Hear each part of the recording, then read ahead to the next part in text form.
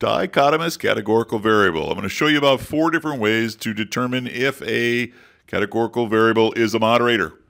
So first thing for a moderator is we're looking at the relationship between 2 continuous variables. In other words, the length of a relationship, how is that related to the marriage satisfaction of a married relationship? So in other words, the longer they're married, the stronger the satisfaction, or vice versa. You never know.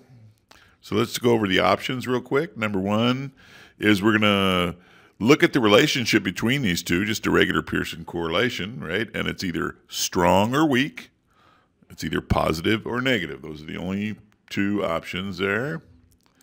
But could there be something else going on, a different factor that could either strengthen the relationship or weaken this relationship that's not length of relationship or marriage satisfaction? So in other words, is there something else controlling the relationship here? That's what we call a moderator, right? It's a moderator. A moderator will affect the relationship between 2 other continuous variables. It can be a variable, right? It could be a continuous variable, which a good example is how much money they make, right? Social economic status.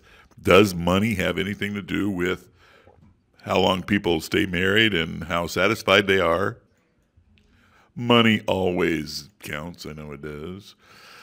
Or it could be a categorical variable with plenty of categories, right? We could check to see if the professions have anything to do with the relationship between the length of a marriage and how satisfied they are, right? They could be first responders, they could be military, they could be educators. So there's going to be a difference in there somewhere, but maybe not big enough to be considered significant or not, but this could definitely be a moderator. And the last one, this is what this video is about, is we're going to do a dichotomous. In other words, there's only 2 categories, 2 groups, right? Yes or no, live or die. And the one for this example, I'm going to pick attachment style. So everybody in this thing is either securely attached or insecure attached. So this is the overall model. And we're going to see if attachment style with its 2 levels is a moderator between the length of a relationship and marriage satisfaction. So I already got the data on SPSS. Please hold. So here's our lovely, lovely data, right? We got a variable named ID, and that's just an ID number. Marital satisfaction. The higher the number, the more satisfied the married. Length of relationship, same thing. The longer the relationship, the longer the relationship. And secure attachment. And 0 means they're insecure, and 1 means they're secure. So let's take a look at the data real quick. Let's go down here. Hold on. So secure attachment, I see lots of 0s, very few 1s on top, but lots of 1s on the bottom. So it looks like they're going to be pretty much equally divided out. In other words, there'll be almost as many number of each, secured and insecure, to run this thing. So the first thing I would suggest that you do is I would make a scatter plot and then split it between the secure attachments. You're going to get 2 separate lines of regression, and if those 2 lines are parallel, that means that both groups are being affected the same way, and therefore it's not a moderator. So in other words, if one level is a significant relationship between the 2 variables and the other one is not, that makes that categorical variable a moderator. You know, keep your fingers crossed, but normally it will tell you right off the bat with a scatter plot. We go here, go define,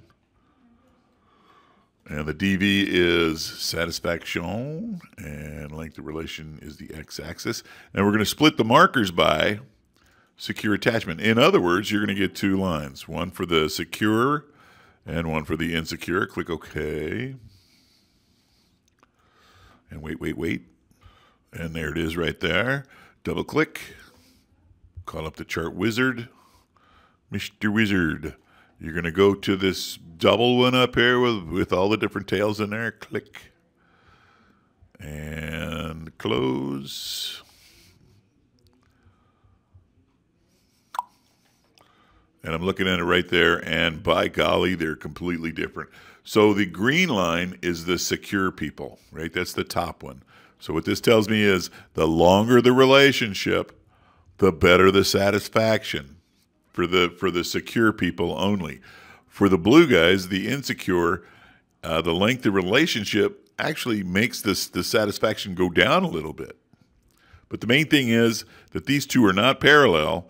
So that tells me that the relationship between length of relation and marital satisfaction will be significant for one level, but not the other one. That, by definition, makes that variable secure attachment a moderator. So let's go ahead and prove it with numbers.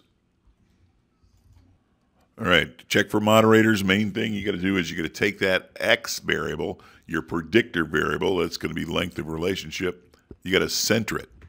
So we got to find the mean of this length of relationship and subtract every one of these from the mean, or the mean from every one of these. So give me a second. Analyze descriptives, frequencies, and length of relationship. Yeah, length of relationship. And all I want is the mean. Boop. So the mean is 2184. So we're going to create a new variable. We're going to compute a new variable, and we're going to call it length centered. So hold on a second. Length of relation. I keep getting those backwards. That's your, right, this is your predictor, your IV. So length of relationship over there minus the mean, which was 2184. So subtract 21.84, and then hit OK way down here in the button that you can't see. And we should have a new variable. Let's take a quick look. And there it is right there. So this number is 20 minus the mean. This is 34 minus the mean, 20 minus the mean. So this length centered, this difference here is pure variance. Oh, yeah. And that's what we're going to be using to see if it is going to act as a moderator or not. Okay, part two, we should dummy code the categorical variable. But the good news is, because our categorical variable is only two, it only has two, it's binary or dichotomous, then if you look at it, I marked the no's with a 0 already. So this is already dummy coded for the yeses, for the people that are secure, and no's for the insecure. But remember, whenever you dummy code, you're supposed to have one less than the number of levels. So in other words, if you used ethnicity or something for a categorical variable and you had like 7 different ethnicities, then you would create 7 minus 1 or 6 new dummy codes. Okay, remember, that's how that works. You always need a reference code for dummy coding, so it's already done like that. So now we're going to create a new variable that is going to be the product, transform compute variable. It's going to be the product of the centered length and the secure attachment. So hold on, please. Right, and I named it accordingly, right? So let's stick that in there. So length centered, and we're going to multiply that by secure attachment, and there we go. And let's click OK. Let's get that up there so you can see what I'm doing here. I'm going to click OK, and that's going to give us another new variable. It's basically going to be the product of secure attachment and length centered. So you'll notice all these zeros over here. So it's 0 times anything is 0. So basically, in a nutshell, the only data this thing is going to use is for those people that are secure. Isn't that clever? Okay. So let's get on with it. Regression time. We're going to go to Analyze, Regression, Linear. And our DV was satisfaction.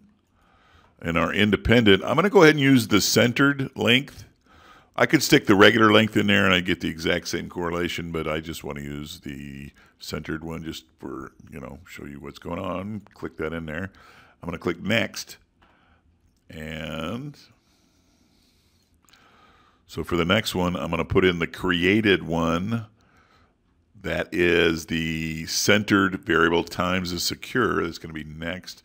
I don't have to hit next, but I want to do statistics. I just want to do a couple of things.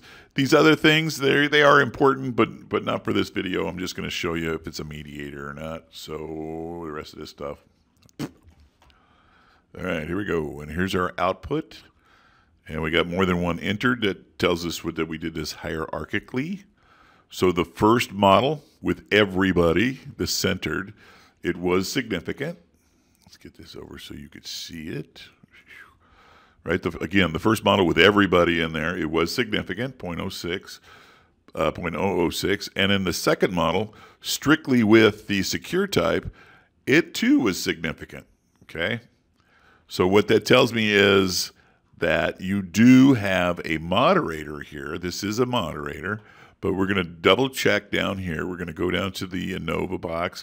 If the first ANOVA is significant, the second one will probably be significant as well because it has the first data in it, but that's not always the case, okay? But so I don't really go by the ANOVA box, but I do go by the coefficients box. Hold on.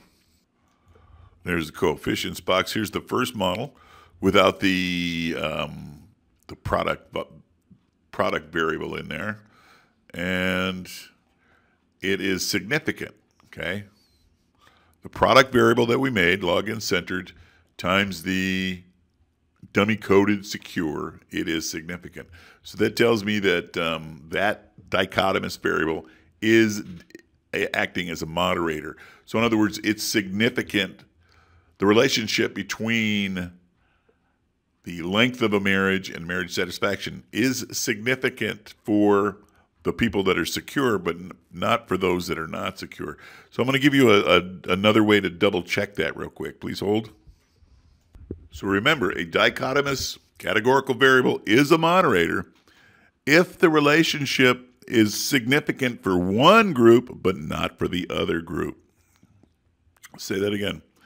A categorical dichotomous variable is a moderator if the relationship is significant for one group, but not the other group. So I'm going to just do a real cheat sheet. I'm going to split a file.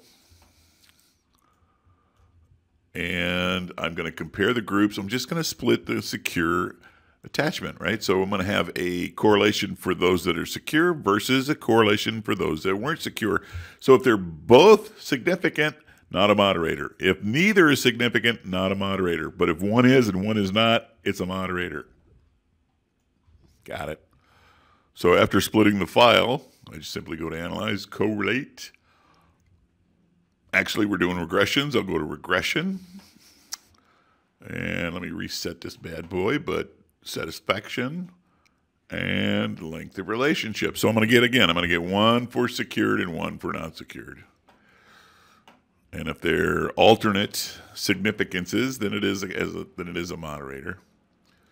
And here it is right here. For the insecure people, it is not significant. See that? 0.546. That is not significant. Secure people, it is significant. So that's the second or third way we've shown that it is a moderator. One more quickie, which will probably become the way everybody's going to do it from now on. First of all, let me unsplit that file. Very important. Always unsplit the file. You can end up like me. So I'm going to show you the super fast way to check. We're going to use the Haze app. And it's amazing. I have what version do I have? I have the 3.3. I'm going to put that out there. So we're going to use the Haze app to see if this thing is a moderator or not. So the Y variable is your DV, it's satisfaction. And length of relationship is your X variable. And your moderator down here is W. That's what you're going to put that in. And so model 1 is a moderator, right? Model 4 is a mediator. Model 1 is a moderator. Just leave it as model 1. And there's a ton of other stuff that you can check in here, but I'm not going to do that right now. I'm just going to click OK. And this takes a minute. And then the output comes out in this R fashion. but I'm getting better and better at reading this. So here's the model, right? Your DV was marital satisfaction. Your predictor variable is length of marriage, and your W, which is your suspected moderator, is secure attachment or not. So let's tell you how to read this thing. So it says the original model is significant. You got a huge R squared, 0.3177. It is significant. And then you go down here to this model, and it will tell you right off the bat that the length is not significant. The secure attachment is not significant, but the interaction between those two, that's what that means, the interaction is significant. So in other words, if there's interaction, you have a moderator, okay? Now let's go down, and I think it does something really cool. This is what I really like. So it splits them for you, just like we did with the split file. And so here's the insecure people, and it says they're not significant. And here's the secure people, and it says they are significant. So I just showed you 4 different ways to prove if something is a moderator, a dichotomous categorical moderator between 2 continuous variables. I certainly hope this helps. MGZ out.